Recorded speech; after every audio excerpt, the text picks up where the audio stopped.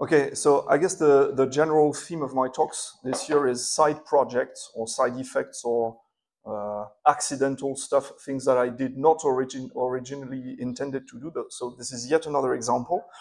But this time, contrary to the lightning talk, it's related to a project that some of you may have heard of already, which is the Quickref Declet project, the aim of which is documenting the whole QuickLisp world, which has been going on for a while now.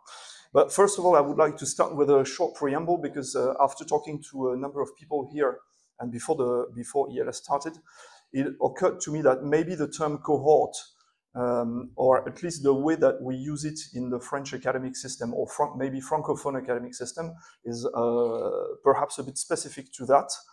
So if you look at a random definition for what a cohort is online, you will get something like this: a group of individuals having a statistical factor such as age or class membership in common in a demographic study. Only cohort for us, academics in France, gradually came to mean something different. The term was, first of all, used in the medical field to designate a number of people. For instance, my son, when he was born, was part of a so-called cohort, the purpose of other kids, the purpose of which was to investigate on the effects of urban pollution on the health, for instance. And then from that, and from the medical and even more generally speaking, the biological ground, it came to also be used in computer science to designate any kind of reasonably large database of any kind of stuff, the purpose of which would be to perform experimental studies in a confined environment, or to gain any kind of insight, statistical insights, for instance, on a bunch of data. So this is what we call a cohort. And on top of that, it's also important for me particularly, because when you create a cohort of any kind, it also counts as an academic. It's good for the CV, let's say it like that. So not that it's necessarily particularly useful or interesting, but it's good to have that on the CV. So that's what a cohort is. A little bit of history first. So the Declet project, which is my reference manual generator for Common Lisp libraries, the project actually started in 2010. At the time, was merely interested in generating reference manuals for my own libraries. The development went on for approximately 3 years, and then I issued the first stable release. And this is the point at which it occurred to me that maybe it would be interesting to document, to automatically generate reference manual for libraries other than mine. And so this is how the Quickref project started, with the help of a former student of mine. So Quickref started in 2017. At the time, Declet was at version 2.3. And actually, Quickref is essentially a wrapper on top of Declet, which means that it calls the Declet library on every single ASDF system there is in QuickLisp. And then it aggregates the results and generates a website, with probably many of you have seen already. And so today, the Quickref website automatically generates reference manuals for more than 2,000 libraries. Every time QuickLisp is a new version of QuickLisp is released, the website is automatically regenerated, and that's it. So since the beginning of the Quickref project, there's been a number of pressure points on me, both internal and external. One of them is the fact that for different technical reasons, QuickLisp runs Declet on ASDF systems, but in separate Lisp images. I think it's actually the reasons are actually quite obvious. First of all, it's totally unrealistic to load the whole QuickLisp world in a single Lisp image. And on top of that, even if I had a gigantic machine and a powerful processor able to do that stuff, it would still be impossible, because from time to time, there are conflicting dependencies between libraries. So you cannot possibly load the whole QuickLisp world in a single Lisp image. Also, I mentioned to say that Declet works by introspection.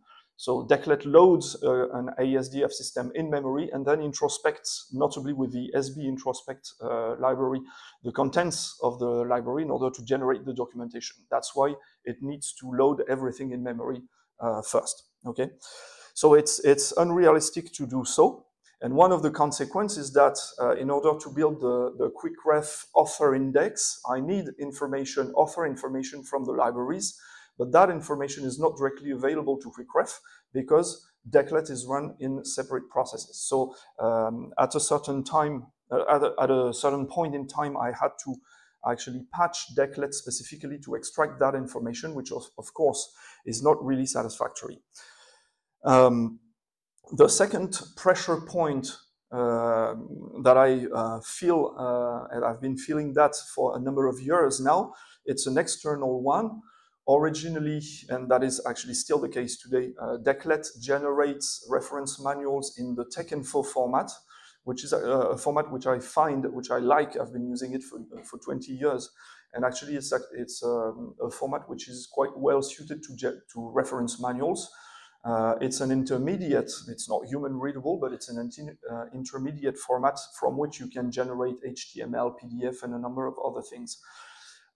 So this is all good for me, but there are people who would like to use Declet and to have, for instance, a direct generation to HTML. So this is the Quickref website, and this is how a current reference manual for a library looks like. I'm old-fashioned, maybe I'm satisfied with that, but some people do not like, would like fancier HTML rendering and stuff like that. Okay, so this is one reason to drop the, not drop, but put aside the TechInfo generation and write another layer which would output direct HTML rendering with maybe a fancier layout or something. So that's the second pressure point that I have on my shoulders right now. And because of that, I started to think that maybe Declet, which is currently a monolithic engine, or was a monolithic engine, would be better redesigned as a multiple stages pipeline.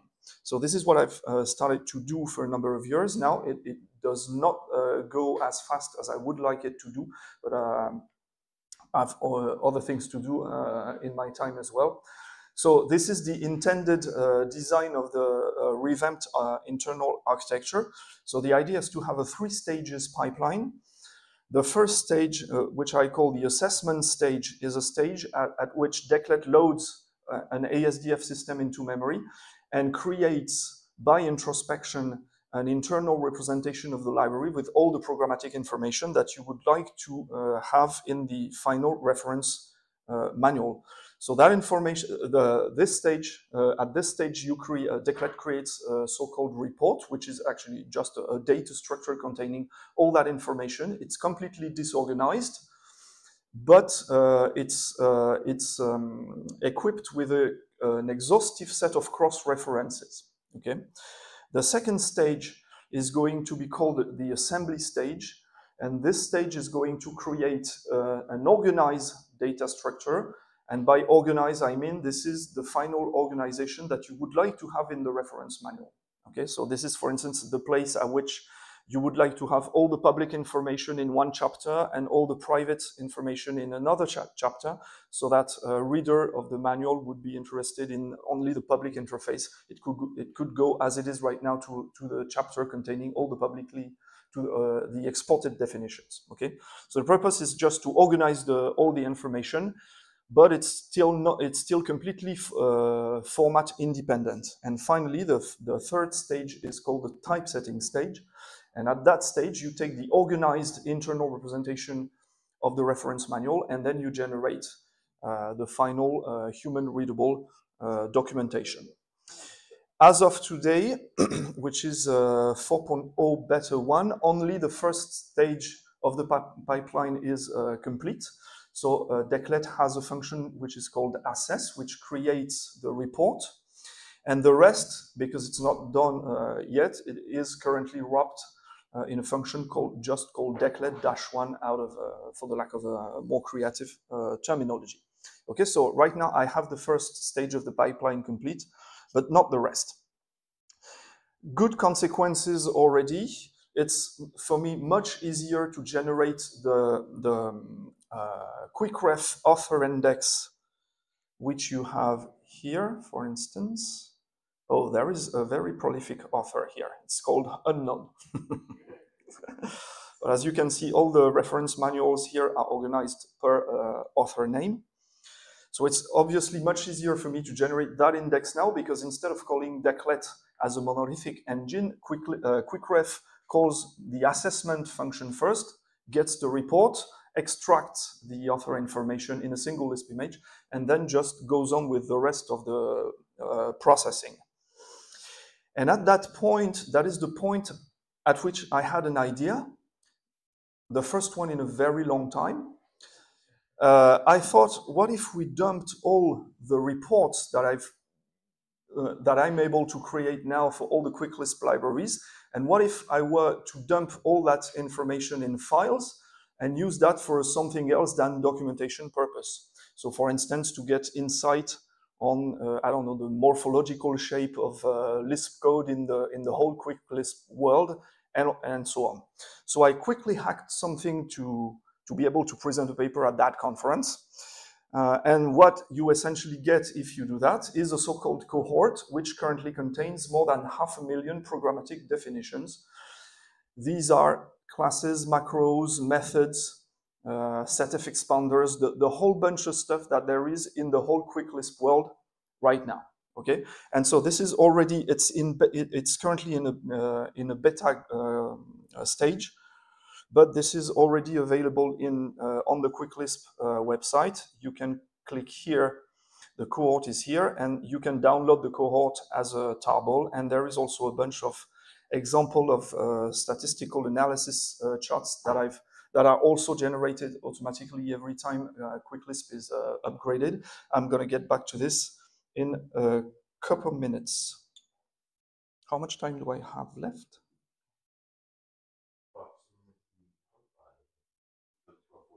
Okay. What is the general shape of a Declet report? So it's essentially a data structure which contains a number of information for extracted basically and primarily from the ASDF system definitions. What is of a specific interest for us here is the definitions slot here, which contains a list of programmatic definitions abstracted in a specific way. So that's where you find the list of methods, classes, and all that stuff for every ASDF system there is in Quick Lisp. The definitions in question, and this is fully documented in the manual, the definitions are designed in an object-oriented fashion. So you have an abstract class which represents all the definitions there is in Declet. You have a sub-hierarchy for ASDF definitions, systems, modules, files, all that stuff. You have obviously a class for package definition, and then there is everything that is named by a symbol. So varoids, classoids, which means structures, conditions, and classes, funcoids, setfable funcoids, method combination, the whole bunch of stuff. Let's just look an example. This is a Declet definition for a generic function. So as you can see, you have, where's my mouse? It's here. You have the reference to the method combination. There is no associated setf expander for this generic function. It's not foreign. It means it's defined in the system in question. There is a home package. There is a list of methods in that generic function. The object slot here is the original Lisp object, which is currently represented by that definition. And for us, the important thing here is to notice that every time I have a cross-reference to something, it's not a cross-reference to the original Lisp object, but to the Declet definition for that object. So I don't have a list of reference to methods, for instance, here. I have a list of references to definitions for the methods belonging to that generic function. Okay? Currently, what I'm doing, this is really preliminary stuff. I was actually interested in getting insights on the morphology, as I said, statistical insight on the morphology of Lisp code that you can find in QuickLisp. So what I did, instead of doing an actual serious dump, I post-processed the reports from Declet. And so this is just a sample of what you get in the current version of the cohort that you can download. So for instance, you have, so this is the Declet system actually.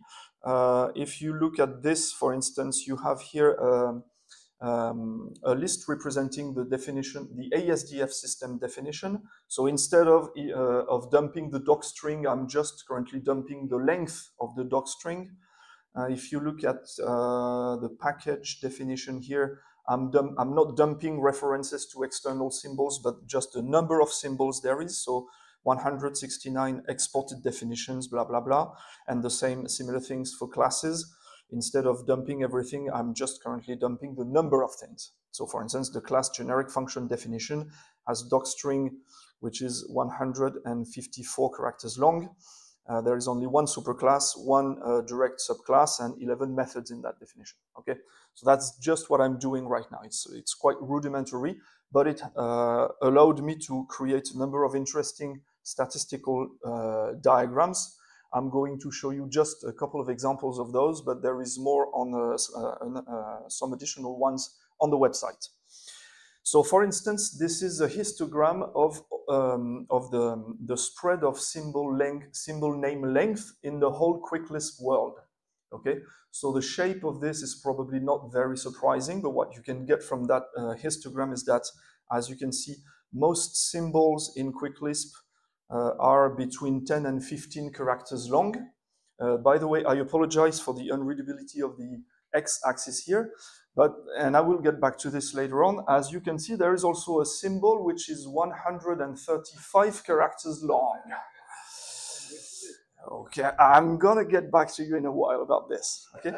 So this gives you an interesting insight on how do people name their variables and functions and classes. Okay, this is the kind of field that I wanted to have and which motivated this work.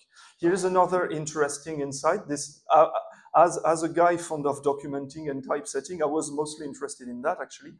This is the average. The percentage of documented definition sorted by category of programmatic definition. So for instance, you can see from the general shape of this that approximately, roughly speaking, a third of programmatic definitions in the QuickLisp world are actually documented. One definition out of 3 or 4 is currently documented. Some interesting things here. People seem to disregard documenting the methods, okay, as opposed to, for instance, the generic functions. There is not much documentation in slots, much less than in classes, and practically no one is interested in documenting their compiler macro. Okay, so I don't know why. Personally, I'm such a psycho. I document everything, so I'm the direct. Anyway, so yes. Is that only for external symbols or also for internal? This is for everything. And of course, the interesting thing is to figure out whether the shape of this is going to change if you consider only internal stuff or external stuff. And this is easy to do. Obviously, this is just a 10-liner. I just didn't do it in this presentation. Go to the previous slide. Yeah. Can you also put the names of who's documenting what? Yes, I know all the names. Yes, that's just wait for a second. Okay. I have a number of other prizes to distribute today. Where was I? Yes, classoids. That's also quite interesting, I think. This is the average number of blah blah blah you get in classoids. So these are structures, classes, and conditions. So interestingly, the average number of methods per class, and again, both private and public, is approximately 8, as you can see. There is not many slots in average in classes because you have something like in average slightly more than 2 slots per class in QuickLisp. The number of average slots in structures seems to be higher. Okay, but on the other hand, if you look at the, of course, the average number of parents for structures is exactly 1 because you have only single inheritance. But when you look at the average number of direct superclasses for classes, you see that it's only slightly above 1, which seems to indicate that people do not have much use for multiple inheritance. This is what it tells you. Okay, so that's also yet another example of interesting statistical insight that you can get from that cohort.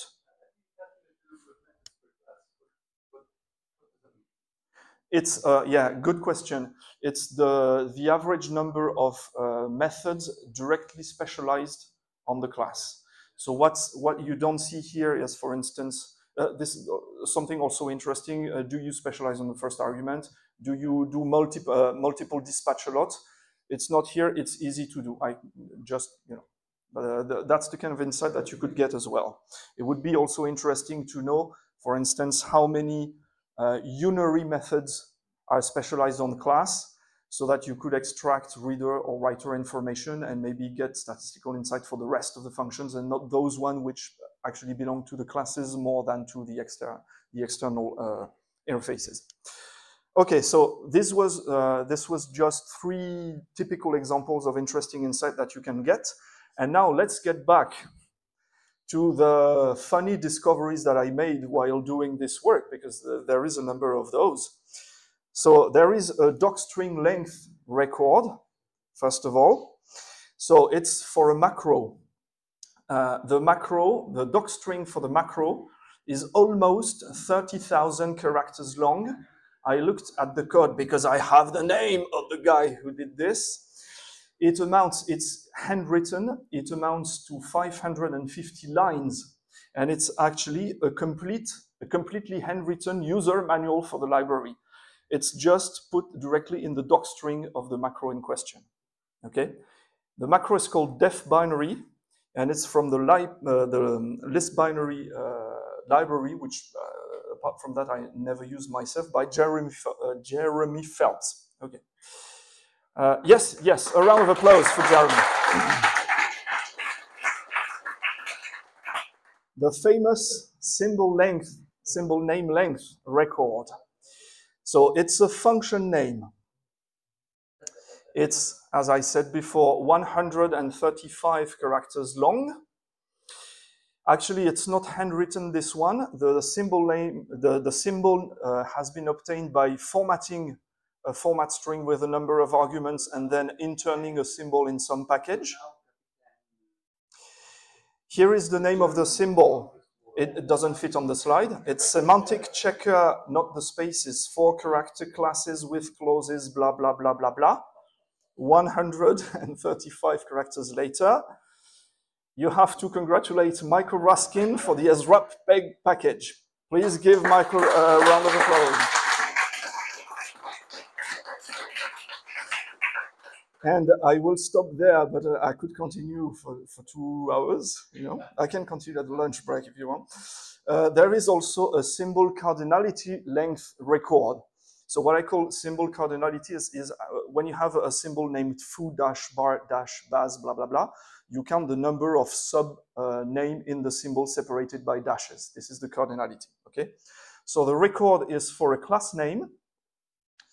It is 13 components long, including 3 empty ones, which means that at 3 times you have 2 consecutive dashes in the name. Okay, here it is. It's handwritten, this one. Here it is: arc, constraint, tangent, to, dash, dash, center on, dash, dash, through point, dash, dash, select side. Do you recognize it? It's Dave Cooper who's in the audience. It's in the Gendol package. Congratulations, Dave. You have just won a unicorn. It's here. Come get your prize. The other ones were not in the audience, so you only have that. Congratulations. I love your work. Okay, so time to wrap up. So as I said, the cohort is currently more than 500,000 of programmatic definitions long, so this is quite huge. And my point here was just to show you the kind of interesting insight that you can get from that kind of stuff. Everything's already automatically updated on the website, but it's still in beta grade because there is something, and I would like your help on this. There is something which is not done yet, which is a serious dump. Actually, as of today, I've never done serialization before, so I can obviously dig into that and do it myself, but I'm pretty sure that many of you have some experience in that, and if you want to save me some time, I would like someone to point me in the right direction. So doing a serial dump, what do I mean by that? For instance, there is something which I don't need to keep when I'm dumping the reports into files is the pointers or the references to the original Lisp objects, because obviously those ones are long gone by then. But what I would like to be able to preserve is the cross references between every programmatic definition that I'm dumping, okay? So I'm sure this has something to do with serialization. I've just never done that before, so please help me. I'm also expecting, I think it's likely that I'm going to encounter some problems, for instance, when dumping lambda lists. If I dump a lambda list in which there is an EQL specializer on some objects, how do I represent that in a file?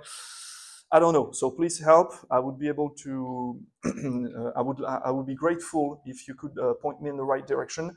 And that is all I have for now. Thank you very much.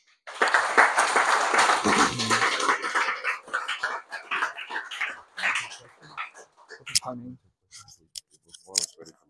Yeah, okay. Anybody questions for Didier's methods? Yeah. This one also maybe.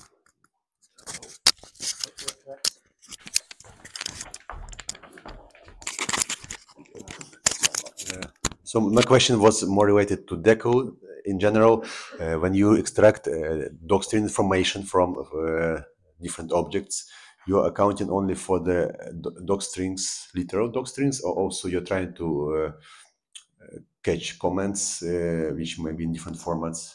No, comments are not handled right now for the good or for the bad reason that everything is extracted by introspection. So I load the library in memory, so the comments are gone, which is unfortunate, but that's the trade-off doing it this way. Because I assume that there is a percentage of authors who use this style of annotation. There is some non-negligible form of documentation in comments, yes. But what I would prefer is for people to write that in a different way. It's I don't think I will. Yeah, there is something I intend to do actually, is to come up with some kind of reader macro which could warp comments. You know, if you can come up with a syntactic trick to warp comments within reader macros, then you could extract that into strings.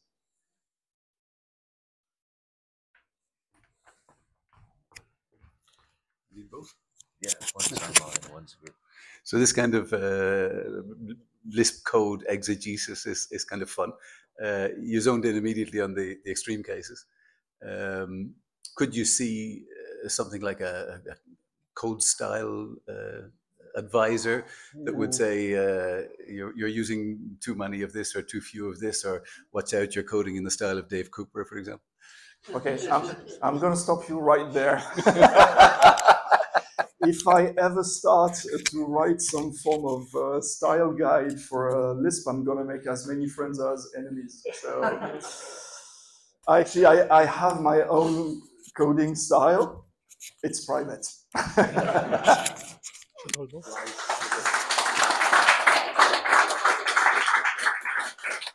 But yeah, as a documentation generation package maintainer, I would like you people to write much more documentation for your definitions that you actually do right now. Thank you very much. One more question? Yeah. Hi, in the further world, we have a very similar project, and I know that some people are attempting to build a graph database of all the programmatic entities and their dependencies across different libraries. And it's on my to-do list. Okay. Do you think you can build like optimized test runners once you have these kind of things? Or like other tools on top of that database? Once you have it? I would like. I certainly would like to do so. Yeah, Okay. it's not done yet. First thing is probably to create the dependency graphs. I would like to do that for classes, also for conditions, restarts. I'm not sure that's possible, but it would have to be dynamic, so it's difficult. But the simple thing of, as you saw my lightning talk yesterday, when working with a condition system, for instance, it's really beneficial to be able to have a visual graph of all the conditions and the hierarchy of the conditions in order to remember the error ontology that you have developed in your library. And this is definitely on my to-do list here. You do realize that we aren't happy about the author attributions as they are right now, and we expect you to pass the Git commits up to next year? Thank you very much. I hate you so much. All right. Yes, sir. Thanks to Didier. Let's have some lunch then. Thank you.